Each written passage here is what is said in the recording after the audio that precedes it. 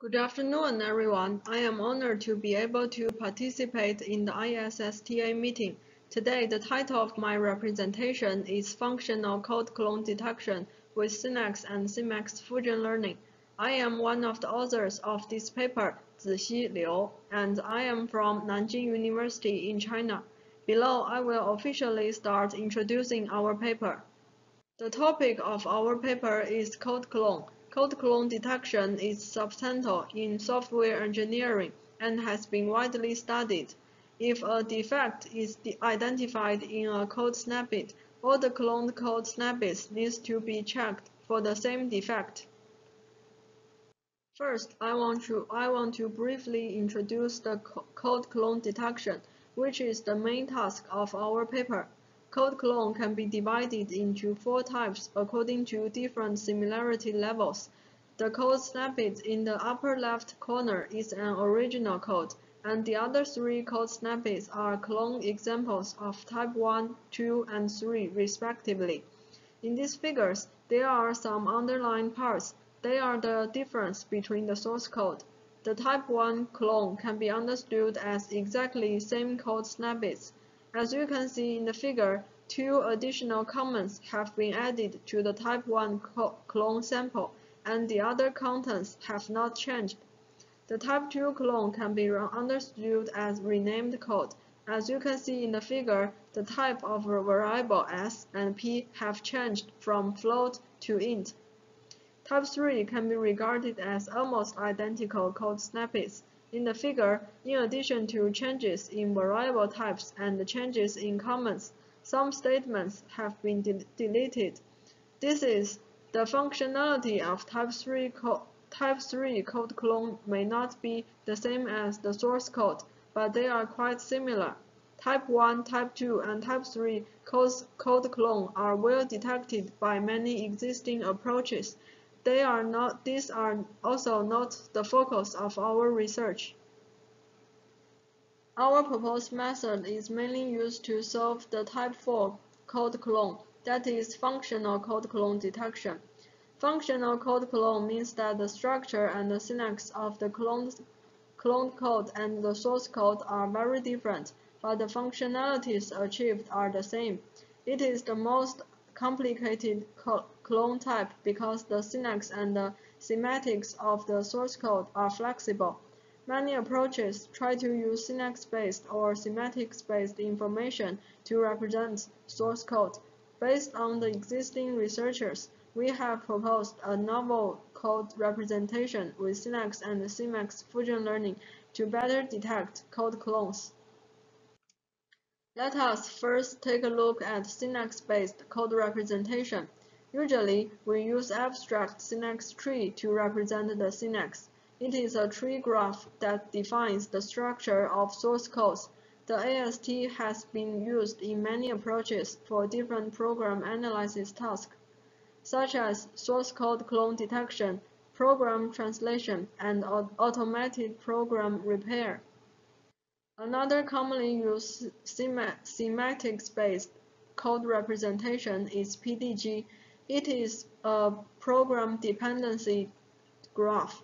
PDG is a graph notation that contains both data dependencies and control dependencies.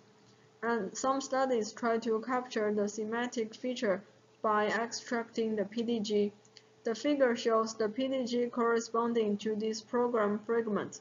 The dotted line and the solid line represents the data flow and control flow, respectively. As you can see, just a simple for loop will produce such a complicated graph, and the directed connections are also intricate. Since it is so complicated, computing graph isomorphism is not scalable, and analyzing the PDG as semantics-based representation has limitations in large-scale procedures. In summary, existing approaches have limitations in detecting functional code clone. On the one hand, although AST can represent the abstract syntax of source code, it is not able to capture the control flow between statements. On the other hand, each node in PDG is a basic code block, which is 2 coils. compared with AST. The improper gravity may lead to a lack of details inside code blocks. Besides, the PDG for complex code can be extremely complicated, and computing graph isomorphism is not scalable. Moreover, AST is commonly used to represent a method, while PDG is used to represent an overall file. Thus, most existing approaches compare code clone similarity and the gravity of a single method or a single file. To improve the existing approaches, we detect functional code clones through syntax and semantics fusion learning. As can be seen in the figure, we use AST and CFG to represent the synaptic and semantic features, respectively.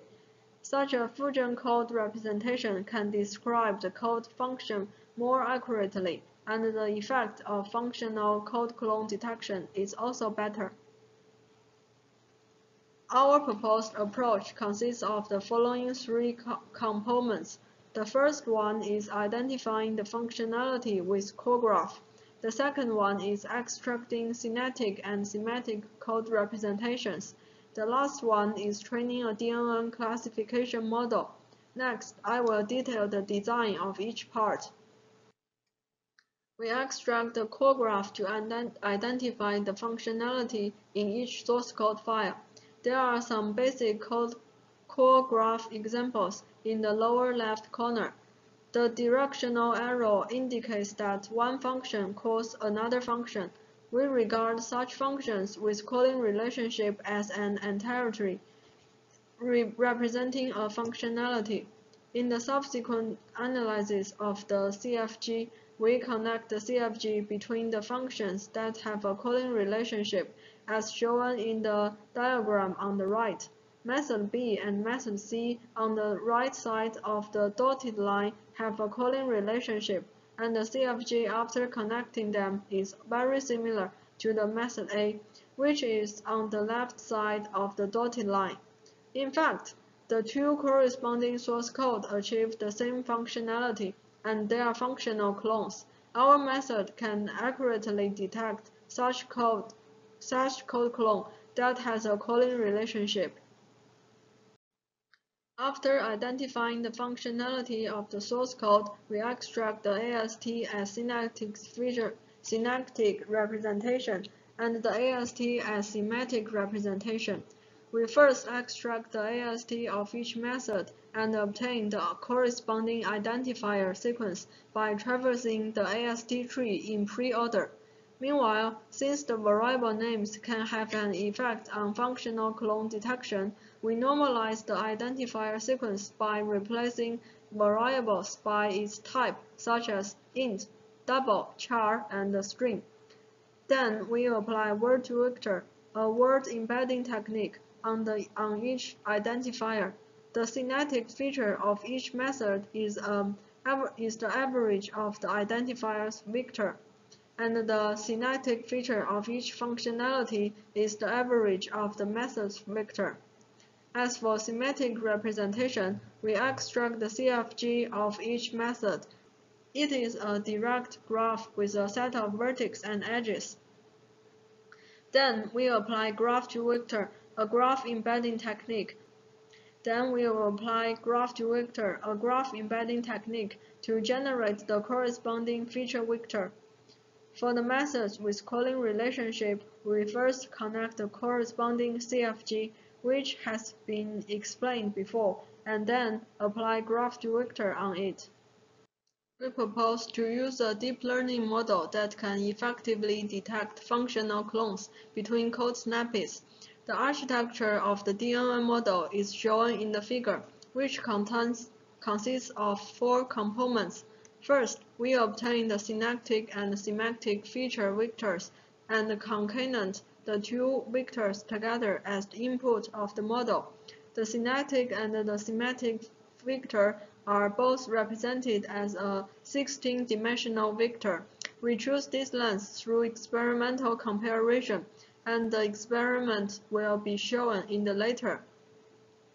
We use a pair of code features to represent whether the two functionalities are clones, and the label is 0 or 1, meaning the code pair is cloned or not cloned. Then there is a fully connected layer. It is to avoid the effect of the fusion features order. Then the hidden layer uses a linear transformation followed by a sequencing non-linearity to transform the inputs into narrow nodes in the binary classification layer. Finally, there is a softmax layer, which converts the functional code clone detection into a classification task. In order to verify the effectiveness of our approach, we designed a series of research questions, and then we try to answer them through experiments. This page shows our experimental settings, where I want to highlight the dataset we used, OJ-clone.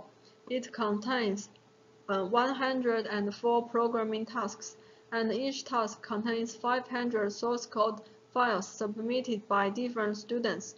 For the same task, the code files submitted by different students are considered as functional code clones.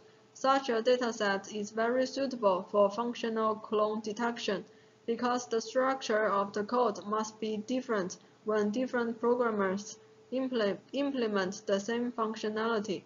This dataset is also widely used in the research of existing clone detection, which is convenient for us to compare with other tools.